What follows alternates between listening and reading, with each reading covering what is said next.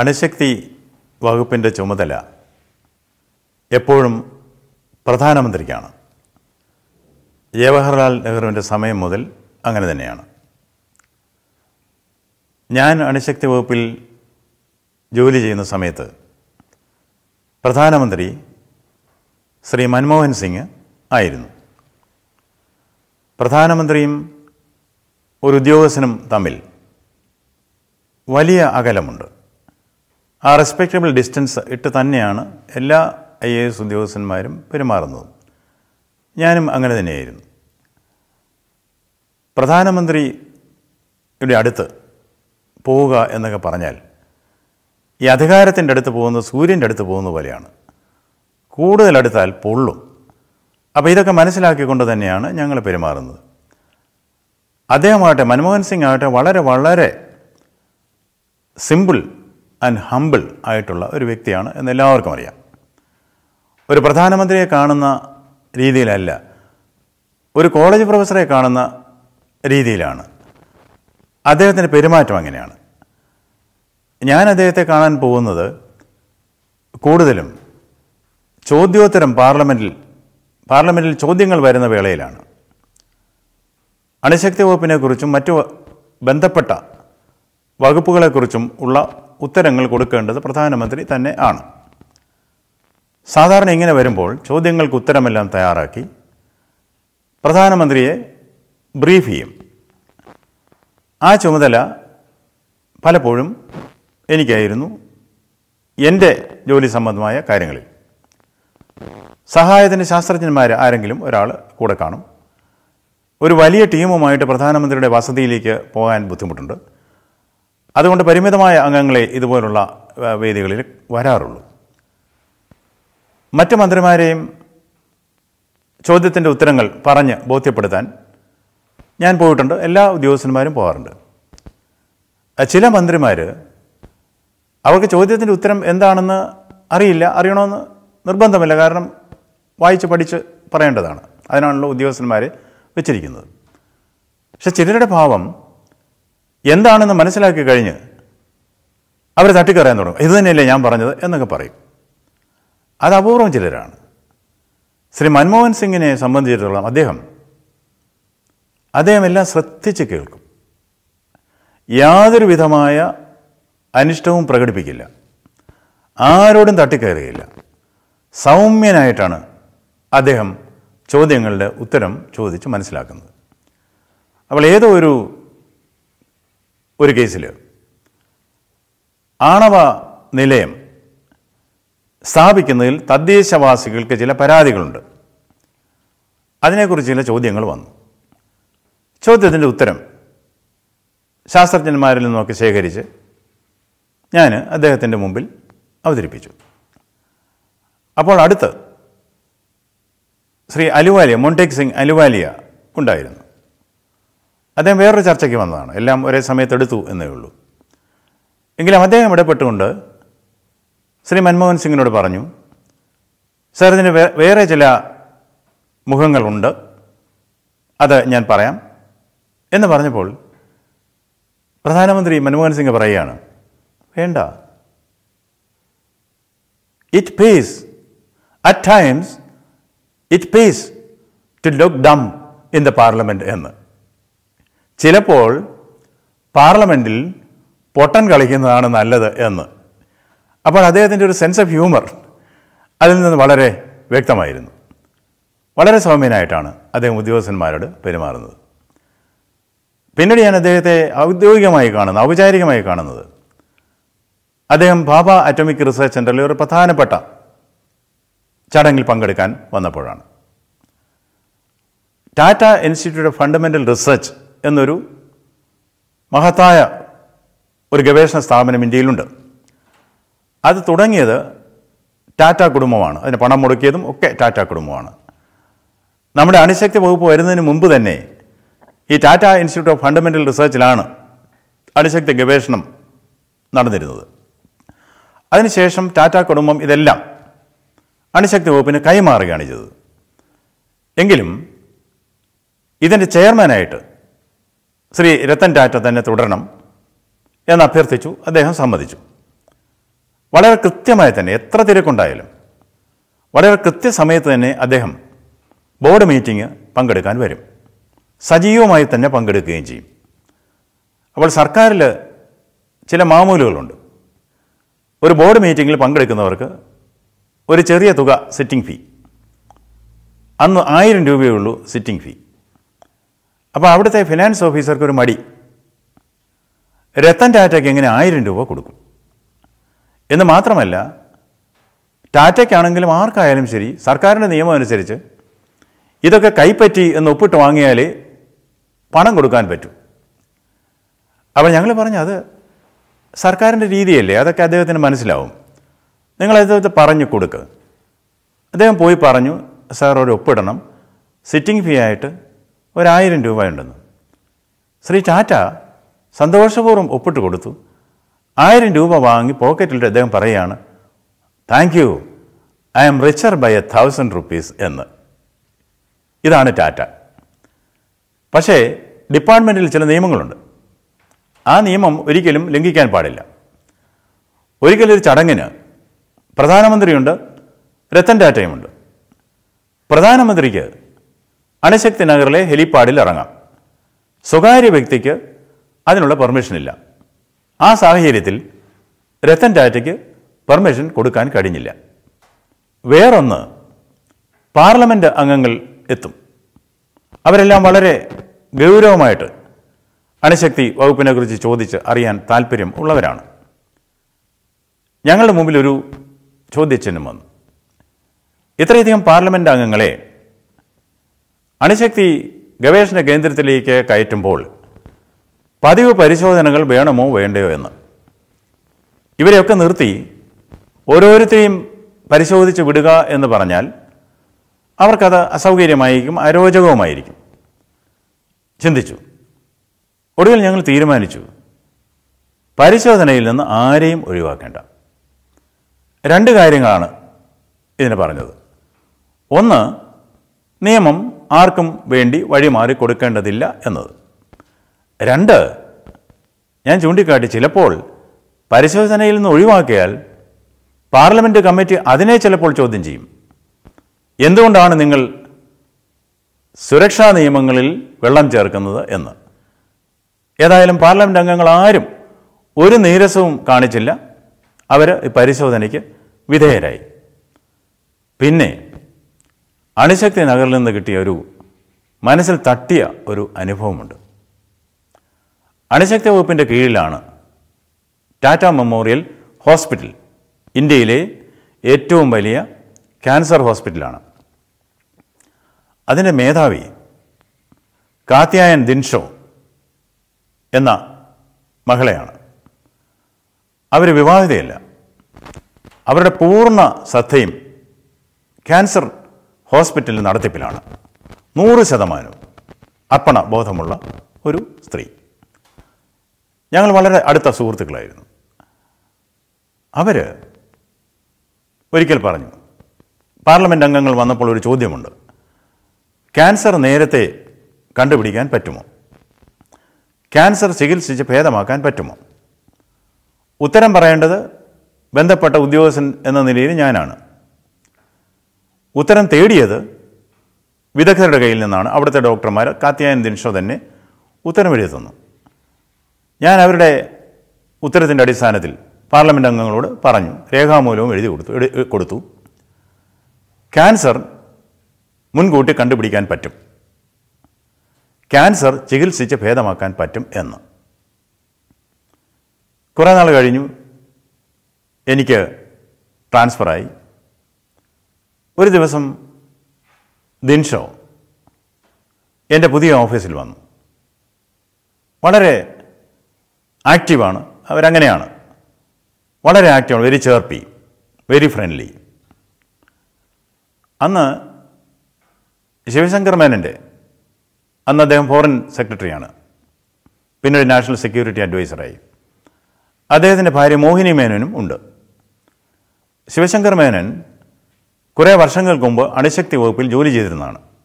ഞാൻ വളരെ കഴിഞ്ഞിട്ടാണ് അവിടെ എത്തിയത്.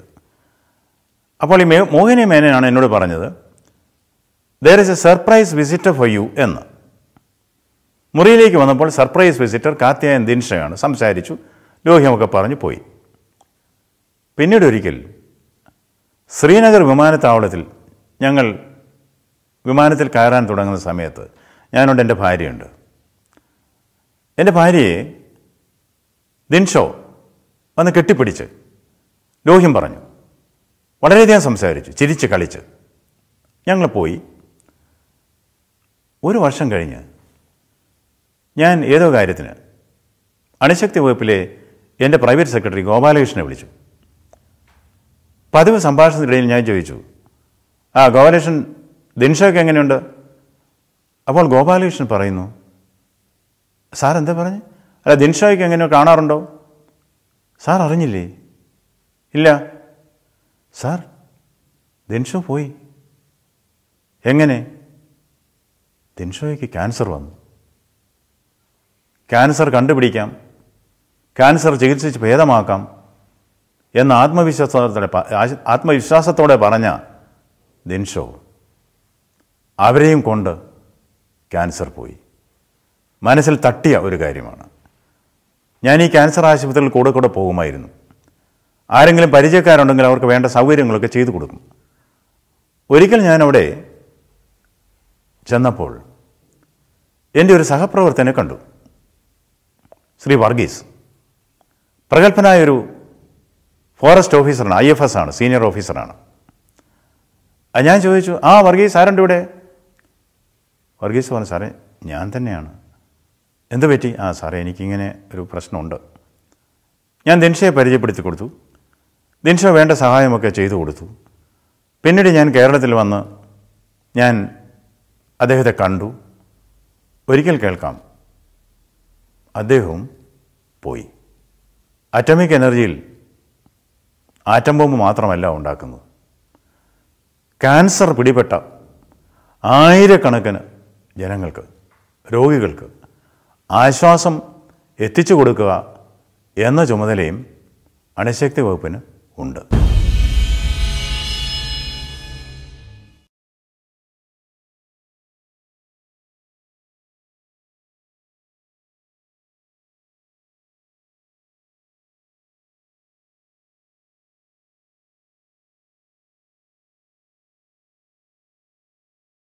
ഔദ്യോഗിക രംഗത്ത് ഞാൻ ചെയ്ത ചില എളിയ സേവനങ്ങൾ, പുത്തൻ പ്രസ്ഥാനങ്ങൾ, പുത്തൻ ആശയങ്ങൾ, ഇതിനെക്കുറിച്ച് ഇന്നൊവേഷൻസ് ഇന്ത്യ എന്ന പ്രസ്ഥാനം ഒരു പുസ്തകം ഇറക്കാൻ തീരുമാനിച്ചു. അവർ എന്നെക്കുറിച്ചുള്ളൊരു ചെറിയ ലേഖനം ശ്രീ മൻമോഹൻ സിംഗിനോട് ആവശ്യപ്പെട്ടു. അദ്ദേഹം അത് കൊടുത്തു. അവരെന്നെ അത് കാണിച്ചു. എനിക്ക് അതിരറ്റ സന്തോഷവും നന്ദിയും തോന്നി. ഞാൻ ധരിച്ചിരുന്നു അദ്ദേഹം എന്നെ ഓർക്കുന്നതേയില്ല എന്ന്. പക്ഷെ അദ്ദേഹം അണുശക്തി വകുപ്പിലും സാംസ്കാരിക വകുപ്പിലും ഞാൻ അദ്ദേഹത്തിൻ്റെ കീഴിൽ ജോലി ചെയ്തിരുന്നു എന്നും, രണ്ട് സ്ഥലത്തും സ്തുത്യർഹമായ രീതിയിലാണ് സേവനം അനുഷ്ഠിച്ചത് എന്നും എഴുതിയിരിക്കുന്നു. അതുപോലെ നിത്യോപയോഗ സാധനങ്ങളുടെ വില കുതിച്ചു കയറിയപ്പോൾ അത് നിയന്ത്രിക്കാനായി ഞാൻ എടുത്ത ചില നടപടികൾ വളരെ ഫലപ്രദമായിരുന്നു എന്നും അദ്ദേഹം എഴുതിയതായി കണ്ടു. ഒരു പടി കൂടി മുൻപോട്ട് പോയിട്ട് ഇതുപോലെ ഉത്തരവാദിത്തത്തിന് അതീതമായി പ്രവർത്തിക്കുന്ന ഉദ്യോഗസ്ഥന്മാർ സിവിൽ സർവീസിൽ ഉള്ളത് മറ്റുള്ളവർക്ക് കൂടി ഒരു മാതൃകയാണ് എന്നും അദ്ദേഹം എഴുതി കണ്ടു. അദ്ദേഹത്തിൻ്റെ മഹാമനസ്കതയുടെ മുമ്പിൽ ഞാൻ നമിക്കുകയാണ്. അണുശക്തി വകുപ്പിൽ നിന്നും അവിടെ ഇരുന്നപ്പോൾ എനിക്ക് പ്രൊമോഷൻ കിട്ടി. സർക്കാർ ഉദ്യോഗസ്ഥന്മാർക്ക് പ്രൊമോഷൻ വലിയ കാര്യമാണ് എന്ന് അറിയാമല്ലോ. അഡീഷണൽ സെക്രട്ടറിയായി പ്രൊമോഷൻ കിട്ടി. അന്ന് Shri കക്കോത്കർ, atomic energy commission chairman, എൻ്റെ സുഹൃത്തുക്കളായ IAS സഹപ്രവർത്തകരോട് പറഞ്ഞു, പ്രൊമോഷനോട് കൂടി ഇവിടെ തന്നെ തുടരാൻ ആനന്ദബോസിനെ പ്രേരിപ്പിക്കണം എന്ന്. ചെന്ന് കയറിയെടുത്ത് ഇത്രയും സ്വീകാര്യത കിട്ടുന്നത് ഒരു വലിയ സുഹൃതമായി ഞാൻ കാണുന്നു. ഞാൻ ഡൽഹിയിലേക്ക് മാറി. കൃഷി വകുപ്പിലാണ് എന്നെ അഡീഷണൽ സെക്രട്ടറിയായി നിയമിച്ചത്. ഇന്ന് പ്രധാനമന്ത്രിയുടെ പ്രിൻസിപ്പൽ സെക്രട്ടറി ആയിരിക്കുന്ന PK മിശ്ര, അദ്ദേഹമായിരുന്നു എൻ്റെ സെക്രട്ടറി. ശ്രീ ശരത് പവാറാണ് ക്യാബിനറ്റ് മന്ത്രി. കേരളത്തിൻ്റെ സ്വന്തം തോമസ് മാഷ്, പ്രൊഫസർ KV തോമസ്, അദ്ദേഹമായിരുന്നു സഹമന്ത്രി. കൃഷിയെക്കുറിച്ചും കൃഷി വകുപ്പിനെക്കുറിച്ചും ഞാൻ കൂടുതലായി വിസ്തരിക്കുന്നില്ല. പക്ഷേ ചില കാര്യങ്ങൾ എൻ്റെ കണ്ണ് തുറപ്പിച്ചു. ഒരിക്കൽ ഞാൻ ഈ നാഷണൽ ഹോർട്ടിക്കൾച്ചർ മിഷൻ്റെ ചുമതലയും എനിക്കായിരുന്നു. പഴം, പച്ചക്കറി, പൂക്കൾ, ഈ കൃഷി വികസിപ്പിച്ചെടുക്കുക എന്നത്. ഇതിൻ്റെ ഭാഗമായി ഹിമാചൽ പ്രദേശിൽ പോയി ഒരു ഓർച്ചാർഡിലേക്ക് കടക്കുകയാണ്. പഴത്തോട്ടം. ജീപ്പ് അകത്ത് കയറി 2 സൈഡിലും മരങ്ങളിൽ സ്വർണ്ണപ്പഴങ്ങൾ കുലച്ച് തൂങ്ങി നിൽക്കുകയാണ്. ഇതൊരു വലിയ അനുഭൂതിയായിരുന്നു. ആ തോട്ടമുടമയുടെ ആഗ്രഹം ലോകത്തുള്ള എല്ലാ പഴങ്ങളും തൻ്റെ ഫാമിൽ ഉണ്ടാവണം എന്നാണ്. വിദേശത്തുനിന്ന് ഉള്ള പഴങ്ങളും പഴച്ചെടികൾ കൊണ്ടുവന്ന് അദ്ദേഹം അവിടെ പരീക്ഷിച്ചു, വിജയിച്ചു. അദ്ദേഹത്തിൻ്റെ സംസാരമൊക്കെ കേട്ടപ്പോൾ എനിക്ക് തോന്നി, ഇതൊരു സാധാരണ കർഷകനല്ല. ലോകത്തിൻ്റെ ഗതിവിഗതികൾ പൂർണ്ണ ഉൾക്കൊണ്ട ഒരു വ്യക്തിയാണ്.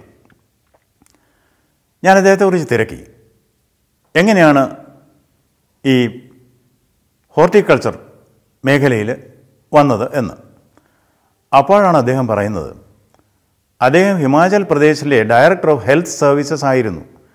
ഒരു പ്രമുഖ ഡോക്ടറാണ്. കൃഷിയുടെ സാധ്യതകൾ മനസ്സിലാക്കിക്കൊണ്ട് അദ്ദേഹം കാർഷിക രംഗത്ത് വന്നതാണ്, വിജയിക്കുകയും ചെയ്തു. ഇനി രണ്ടാമത്തെ അനുഭവം, ഞാൻ തമിഴ്നാട്ടിൽ പോയി. അവിടെ വരണ്ട ഭൂമി, തിരുനെൽവേലി, നാങ്കുന്നേരി തുടങ്ങിയ സ്ഥലങ്ങളിലൊക്കെ പോയി. ഒരു കാലത്ത് ഒരു കൃഷിയും ചെയ്യാൻ പറ്റാതെ തരിശായി കിടന്ന ആ ഭൂമിയൊക്കെ ഇന്ന് കൃഷിയിടങ്ങളാണ്. അവിടെ പഴം, പച്ചക്കറി കൃഷിയാണ്, ധാരാളമുണ്ട്. ഞാൻ അവിടുത്തെ കർഷകരോട് ചോദിച്ചു, കാരണം ഇത് എൻ്റെ വകുപ്പിൽപ്പെട്ട സ്കീമുകൾ ഉൾപ്പെട്ട പണം കൊടുത്താണ് ഇതൊക്കെ ചെയ്തത്. അതുകൊണ്ട് ഞാൻ അവരുടെ കൂടുതൽ വിശദമായി തിരക്കി, ഇതൊക്കെ എവിടെ ചെലവഴിക്കും, വിറ്റഴിക്കും? അവരെന്നോട് പറഞ്ഞത് കണ്ണ് തുറപ്പിക്കേണ്ട കാര്യമാണ്. സാർ, എന്തെല്ലാം ഉണ്ടാക്കിയാലും, കാർഷിക വിളകൾ എത്രത്തോളം ഉണ്ടാക്കിയാലും ട്രക്കിൽ കയറ്റി അതിർത്തി കടത്തി വിട്ടാൽ മതി സാർ, അവിടെ ചെലവഴിക്കും. കേരളത്തിൽ അവരൊന്നും ഉൽപ്പാദിപ്പിക്കുന്നില്ല എന്ന്. വളരെ സങ്കടം തോന്നി കേരളത്തിൻ്റെ കാർഷിക മേഖലയെക്കുറിച്ച്. കൃഷിക്കായിട്ട് ഗവൺമെൻറ് ധാരാളം പണം ചെലവാക്കുന്നുണ്ട്. മലയാളിയായ MS സ്വാമിനാഥൻ, അദ്ദേഹത്തിൻ്റെ നേതൃത്വത്തിലാണ് ഇവിടെ ഹരിത വിപ്ലവം നടന്നത് എന്ന് നമുക്കറിയാം. ഇപ്പോഴദ്ദേഹം പറയുന്നത് നിത്യഹരിത വിപ്ലവത്തെക്കുറിച്ചാണ്. രാജ്യം ഇങ്ങനെയൊക്കെ ചിന്തിക്കുമ്പോൾ നാം മാത്രം കൃഷിയിൽ നിന്ന് പിന്നോട്ടോടുന്നത് ശരിയാണോ എന്ന് ഒരു സംശയം, ഒരു സങ്കടം അന്നും എൻ്റെ മനസ്സിൽ ഉണ്ടായി. കൃഷി വകുപ്പിലിരിക്കെയാണ് ഒരു പ്രധാന ദൗത്യം എന്നെ ഏൽപ്പിച്ചത്. നാഫെഡ് എന്ന ഒരു ദേശീയ സഹകരണ പ്രസ്ഥാനമുണ്ട്, national agricultural cooperative federation, marketing federation. ഇന്ത്യയിലെ ഒരുപക്ഷെ ഏഷ്യയിലെ തന്നെ ഏറ്റവും വിപുലമായ കാർഷിക വിപണന സഹകരണ ശൃംഖലയാണ് നാഫെഡ്. ഇത് അഴിമതിയിൽ കുളിച്ചു കിടക്കുന്ന സമയമാണ്.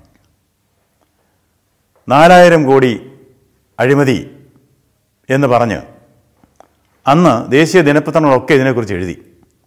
2Gയും കോൾഗേറ്റുമൊക്കെ വെളിയിൽ കൊണ്ടുവന്ന മലയാളിയായ ശ്രീ ഗോപികൃഷ്ണൻ തന്നെയാണ് നാഫെഡിലെ അഴിമതിയും വെളിച്ചത്ത് കൊണ്ടുവന്നത്. സർക്കാർ തീരുമാനിച്ച് ശക്തമായ നടപടി എടുക്കണം. കർഷകരുടെ പണമാണ് പലരും പോക്കറ്റിൽ ഇട്ടിരിക്കുന്നത്. ഒരാളെ അവിടെ ഒരു IAS ഉദ്യോഗസ്ഥനെ നിയമിക്കണം എന്ന് തീരുമാനിച്ചു MD ആയിട്ട്. എങ്ങനെയോ ആ ദൗത്യം എൻ്റെ മേലാണ് വന്നത്. ശ്രീ ശരത് പവാറും പ്രൊഫസർ KV തോമസും അവരുടെയൊക്കെ അനുഗ്രഹാശിസുകളോടെയാണ്, പിന്തുണയോടുകൂടിയാണ് ഞാൻ നാഫെഡിൽ ചാർജ് എടുത്തത്. അഴിമതിക്കെതിരെ ഒരു കുരിശുയുദ്ധം തന്നെയായിരുന്നു അവിടെ ചെയ്യേണ്ടി വന്നത്. നല്ലൊരു രീതിയിൽ ഇത് വിജയിച്ചു. 2 പ്രമുഖ വ്യവസായികൾ തിഹാർ ജയിലിലായി. 5 സീനിയർ ഉദ്യോഗസ്ഥന്മാരെ സസ്പെൻഡ് ചെയ്യേണ്ടി വന്നു. ശക്തമായ നടപടികൾ ഒരു വശത്ത് എടുക്കുന്നു, നാബാർഡിനെ നഷ്ടത്തിൽ നിന്ന് കരകയറ്റാനുള്ള ശ്രമങ്ങൾ മറുവശത്ത്. നാബാർഡ് വാങ്ങിയ പണം തിരിച്ചടയ്ക്കുന്നില്ല എന്ന് പറഞ്ഞ് ബാങ്കുകൾ നാബാർഡിൻ്റെ ആസ്തി കണ്ടുകെട്ടുന്ന ഘട്ടത്തിലായിരുന്നു അവിടെ ഞാൻ എത്തിയത്.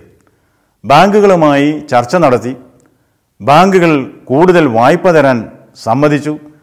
നാബാർഡിൻ്റെ പ്രവർത്തനങ്ങൾ വീണ്ടും കുതിച്ചു ചാട്ടത്തിലേക്ക് നീങ്ങി. ഇവിടെ ചില പ്രശ്നങ്ങളുണ്ടായി. അഴിമതി എന്ന ദുർഭൂതത്തെ കുടത്തിൽ അടച്ചു വയ്ക്കാൻ ആരൊക്കെ ശ്രമിച്ചാലും ഒരു ഘട്ടത്തിൽ അത് പുറത്ത് വരിക തന്നെ ചെയ്യും എന്നതാണ് സത്യം. നാബാർഡിലെ അഴിമതിയുടെ ചില വിവരങ്ങൾ ജനങ്ങൾ അറിഞ്ഞിരിക്കേണ്ടതാണ്. നാബാർഡ് കാർഷിക രംഗത്ത് മാത്രം പ്രവർത്തിക്കേണ്ട ഒരു സംഘടനയാണ്. ഒരു ഘട്ടത്തിൽ നാബാർഡിലെ രാഷ്ട്രീയ നേതാക്കൾ മാത്രം ഉൾപ്പെടുന്ന നാബാർഡിൻ്റെ ബോർഡ് തീരുമാനിച്ചു കാർഷികേതര മേഖലയിലേക്കും കടന്നു ചെല്ലണം. ബാങ്കുകളിൽ നിന്ന് നാബാർഡ് കടമെടുത്തു. എന്തിനെന്നോ? കൃഷിയുമായി പുലബന്ധം പോലുമില്ലാത്ത അയൺ ഓർ ഇരുമ്പയിര് കയറ്റി അയക്കുക, പെട്രോളിയം ഉൽപ്പന്നങ്ങൾ കയറ്റി അയക്കുക. ഇതൊന്നും നാബാർഡുമായി ബന്ധപ്പെട്ടതോ കൃഷിയുമായി ബന്ധപ്പെട്ടതോ കർഷകർക്ക് പ്രയോജനം ചെയ്യുന്നതോ ആയിരുന്നില്ല. പക്ഷേ ചിലർക്കൊക്കെ ഇത് പ്രയോജനം ചെയ്തു.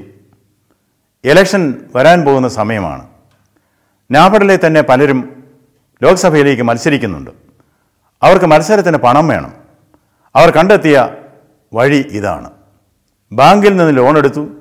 അത് ആർക്കൊക്കെയോ ഈടും ജാമ്യവും ഒന്നുമില്ലാതെ കോടിക്കണക്കിന് രൂപ കൊടുത്തു. നാബാർഡിന് നഷ്ടമായി.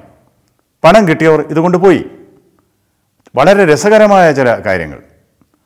ഇരുമ്പയിര് അയക്കാൻ വേണ്ടി 256 കോടി രൂപ ആണ് എന്ന് എനിക്ക് തോന്നുന്നു ബോംബെയിലെ ഒരു വ്യവസായിക്ക് കൊടുത്തു. അദ്ദേഹത്തിന് ഇരുമ്പയിരുമായി യാതൊരു ബന്ധവുമില്ല. അദ്ദേഹം ബെല്ലാറിയിൽ നിന്ന് 50 കോടി രൂപയുടെ ഇരുമ്പ് വാങ്ങി കയറ്റി അയച്ചതായിട്ടാണ് രേഖ. എന്നിട്ട് ഈ ഇരുമ്പയിര് നടുക്കടലിൽ വെച്ച് തന്നെ മറിച്ച് വിൽക്കപ്പെട്ടു എന്നുമാണ് രേഖ. ബാക്കി അദ്ദേഹം ചെയ്തത് നാമൊക്കെ പത്രങ്ങളിൽ വായിച്ചു. ഒരു ധനാഢ്യനായ ഒരു കലാപ്രേമി എം.എഫ്. ഹുസൈൻ വരയ്ക്കുന്ന ഏത് ചിത്രത്തിനും 1 കോടി രൂപ വാഗ്ദാനം ചെയ്തു എന്ന്. എല്ലാവർക്കും സന്തോഷമായി. ഇങ്ങനെയുള്ള കലാപ്രേമികളായ ധനാഢ്യന്മാരുണ്ടല്ലോ എന്ന്. അദ്ദേഹം ചെയ്തതെന്തെന്നോ? നാബാർഡിൻ്റെ പണമെടുത്താണ് അദ്ദേഹം ചിത്രങ്ങൾ വാങ്ങാൻ തുനിഞ്ഞത്. 25 ചിത്രങ്ങൾ വാങ്ങുകയും ചെയ്തു. എം.എഫ്. ഹുസൈന് എത്രമാത്രം പണം കൊടുത്തു എന്ന് ആർക്കും നിശ്ചയമില്ല. ഇങ്ങനെയുള്ള അഴിമതിയാണ് അവിടെ നടന്നത്. ഇതിൻ്റെ മുന്നിൽ ചില ഉദ്യോഗസ്ഥന്മാരും ഉണ്ടായിരുന്നു. എനിക്ക് അദ്ദേഹത്തോട് സഹതാപമുണ്ട്. എങ്കിലും ഇൻകം ടാക്സ് കമ്മീഷണറായിരുന്നൊരു സീനിയർ ഉദ്യോഗസ്ഥൻ, അദ്ദേഹം എല്ലാ മേലുദ്യോഗസ്ഥന്മാരുടെ എല്ലാം വിലക്കുകളെ അവഗണിച്ചുകൊണ്ട് തലങ്ങും വിലങ്ങും ചെക്ക് ഒപ്പിട്ട് കൊടുത്തു. അദ്ദേഹത്തിൻ്റെ പേരിൽ തന്നെ 250 കോടിയിലധികം സമ്പാദിച്ചു എന്നൊക്കെയാണ് ആരോപണം. ഒരു ജഡ്ജി ഇതിനെക്കുറിച്ച് അന്വേഷിച്ചു. ആരോപണം ശരിയാണ് എന്ന് തെളിഞ്ഞു. അതിൻ്റെ മേൽ നടപടി എടുക്കുക എന്നതായിരുന്നു എൻ്റെ ചുമതല. ഞാൻ ശക്തമായ നടപടികൾ എടുത്തു. എല്ലാവരും എന്നെ പിന്തുണച്ചു. ദേശീയ മാധ്യമങ്ങളിൽ അഴിമതിക്കെതിരെയുള്ള കുരിശ് യുദ്ധമാണ് നടക്കുന്നത് എന്നും കണ്ടു. എങ്കിലും സങ്കടകരമായൊരു കാര്യമുണ്ട്. കേരളത്തിലെ ഒരു പ്രമുഖ പത്രം എഴുതിയത് നാബാർഡിൽ വൻ അഴിമതി, MD ആനന്ദ് ബോസ് പുറത്തേക്ക്. എന്നിട്ട് ചെറിയ അക്ഷരത്തിൽ പകരം വെച്ചയാളെ ഗവൺമെൻറ് സസ്പെൻഡ് ചെയ്തു എന്നാണ് എഴുതിയത്. ഞാൻ ഓർത്തു, മുത്തശ്ശിമാർ പറയാറുണ്ടല്ലോ, മുറ്റത്ത് മുല്ലയ്ക്ക് വലിയ മണമാണെന്നോ എന്തോ ഒക്കെ. അതിൻ്റെ അർത്ഥം എനിക്ക് അന്ന് മനസ്സിലായി. പ്രധാനമന്ത്രി അധ്യക്ഷനായുള്ള public appointments committee of the cabinet, അതാണ് സീനിയർ തസ്തികകളിലേക്കൊക്കെ നിയമനം നടത്തുന്നത്. ആ കമ്മിറ്റിയാണ് എന്നെയും നിയമിച്ചത്. എല്ലാവരുടെയും പേരിൽ നടപടിയെടുത്തു. ഒരിക്കൽ ഈ ഉത്തരേന്ത്യൻ രാഷ്ട്രീയം ദക്ഷിണേന്ത്യൻ രാഷ്ട്രീയത്തിൽ നിന്നൊക്കെ വ്യത്യസ്തമാണ്. നാബാർഡിൻ്റെ ബോർഡിലുള്ളത് പ്രമുഖ രാഷ്ട്രീയ കക്ഷികളുടെ ദേശീയ നേതാക്കളാണ്. ഒരിക്കൽ എന്നോട് കേരളത്തിലെ പത്രപ്രവർത്തകരിൽ ചിലർ പറഞ്ഞു, ഡൽഹിയിലുള്ള പത്രപ്രവർത്തകർ, സൂക്ഷിക്കണം, കേരളത്തിലെ പോലെ അല്ല ഇവിടെ, ഇവർ കൊട്ടേഷൻ സംഘത്തെ അയക്കാൻ സാധ്യതയുണ്ട്, അതൊക്കെ ഇവിടുത്തെ ശൈലിയാണ് എന്ന്.